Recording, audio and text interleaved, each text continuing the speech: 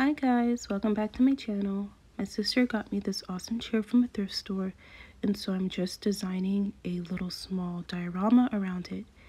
I have some brick paper which I printed out from a long time ago, and also the flooring peel and stick that's from Dollar Tree. I am using as much scrap as I can, so I found this piece of diorama that actually has a window already cut from it.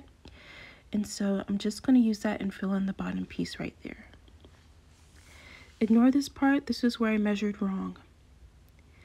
This is where I'm just showing you how cute a little corner like this would look. I didn't do this, but I do think it looks cute. So I like to use double stick tape. It's very easy and mess free, but I didn't get a lot of it and I ended up running out halfway through the project.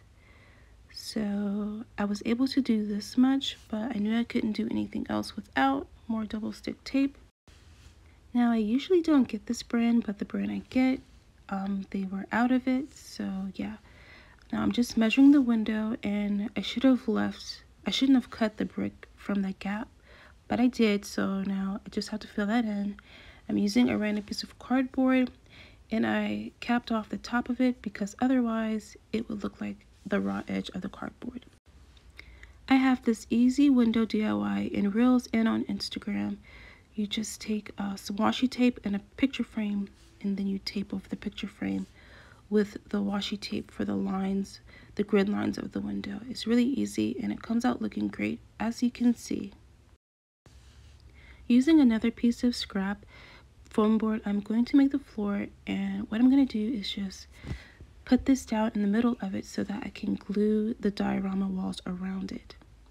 So this is how it's looking so far. I must say it looks rather nice, and I'm just testing out how the chair looks in there, and I'm just testing out places to put the door, and I will say that looks so nice. I have a little sunbeam that I've caught there, and I'm testing out how Ken fits in the chair, and he fits really nice. And I haven't attached the door at this point, but I'm just seeing how it would look next to the window. I thought this other scrap piece of diorama would make for a nice roof, but I used it as a wall, as you will see in a bit. This is a box, I don't know what to call it right now. I didn't finish the other side because it was originally for a corner, and I'm just seeing how it will look. I have to add a piece to it to make it look nice. So I am just putting the popsicle sticks, and my glue gun started doing this, and I haven't bought another one, but obviously I don't recommend that glue gun, so I just had to use tacky glue, and then I used some clamps from Dollar Tree and some masking tape to secure it in place. While that is drying, I'm going to glue down the door. I don't really like using disappearing purple glue because I feel like it tints the paper purple sometimes, but it turned out fine, so that's what I did. To give my wood pieces that stained look, I just use antiquing wax because there's no fumes and it dries really fast. So this was the point of my confusion because I thought this would actually make an outside type of stoop or porch.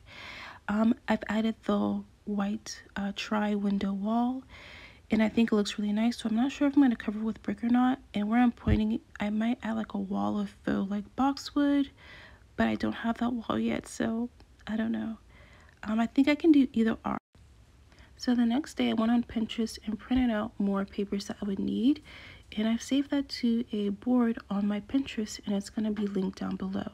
I printed on tabloid size paper, and I set the margins to 0 for the best result.